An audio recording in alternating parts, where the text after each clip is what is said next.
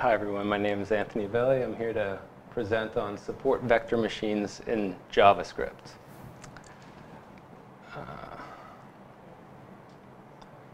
So support vector machines are a really big piece of modern technology.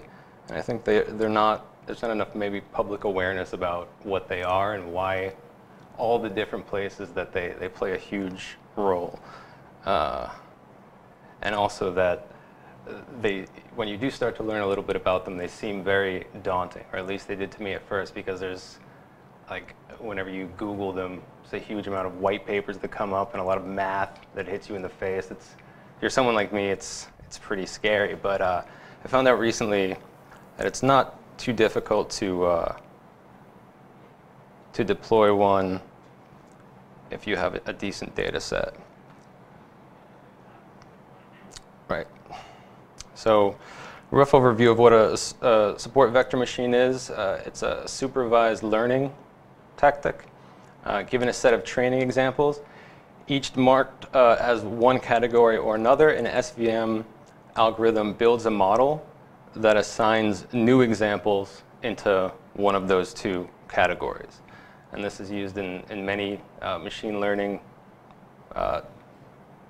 algorithms today, like most notably things like facial expressions, text classification, speech recognition, or any of like Google or Facebook or a lot of the things they do. This might be something that one of the machine learning tools in their toolkits. It's become a really big thing over the last few years, but it's existed since the 60s. A guy named Vladimir Vapnik is credited with a lot of the algorithms that underlie this. And the first SVM, as we currently know them, was theorized in 1992. So that is some of the math. And I have no idea what any of that means. Yeah. So this is something that I can kind of explain a little bit better. Cats, right? So the first step, if you're going to do an SVM, is identifying the features of the data set that you want to train on.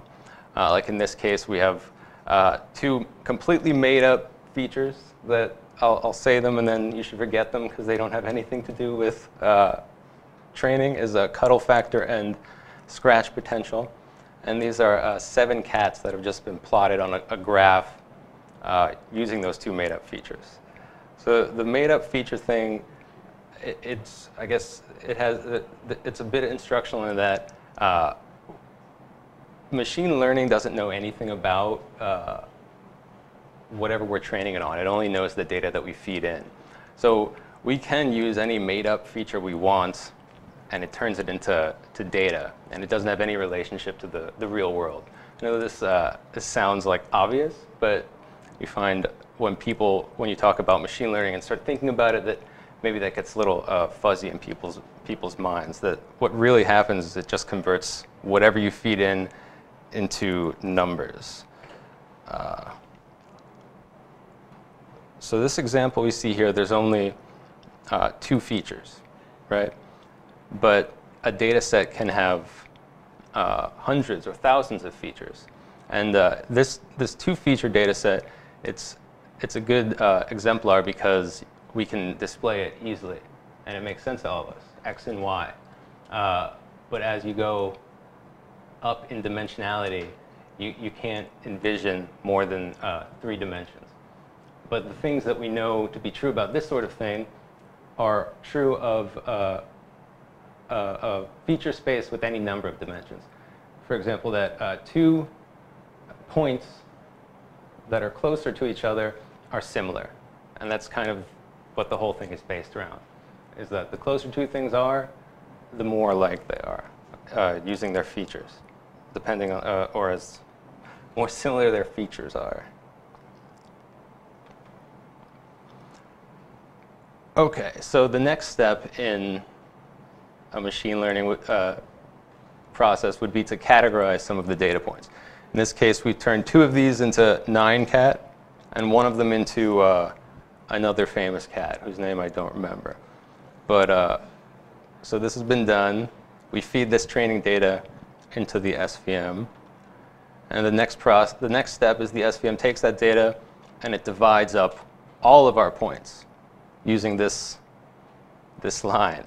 And here the smaller icons, the smaller 9 cat, other cat, those are the SVM's predictions.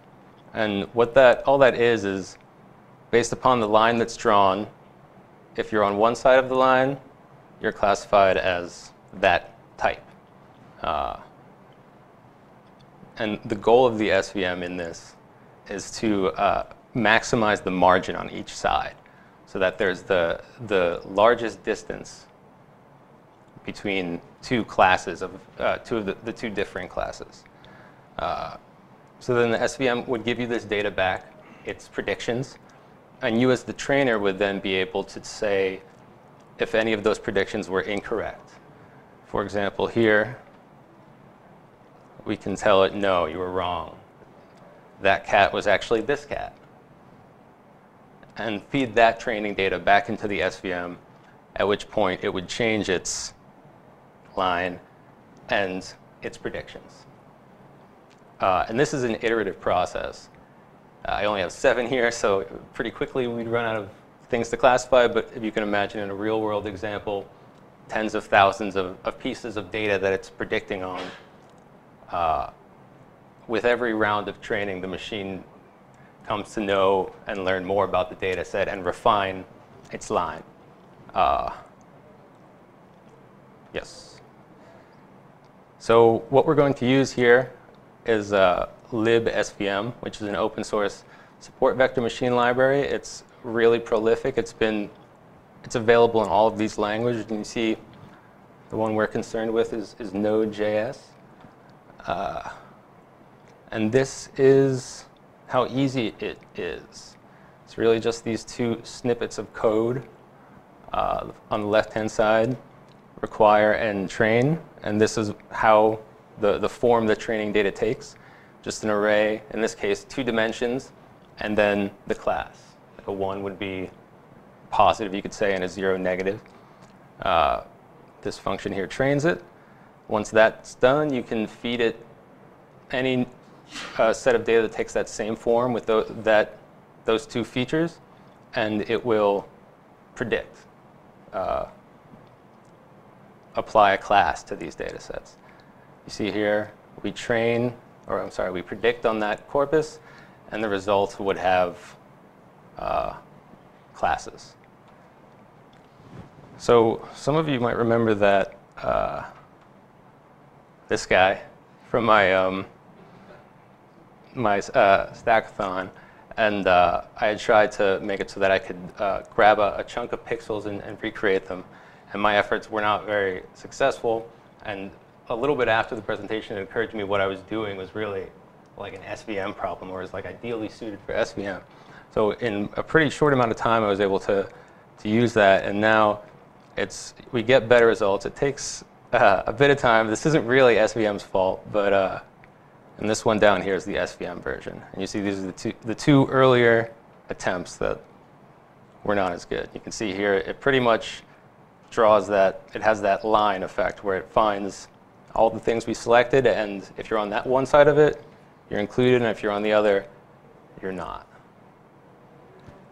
And that is the end of my presentation. Does anyone have any questions about support vector machines? Thank you.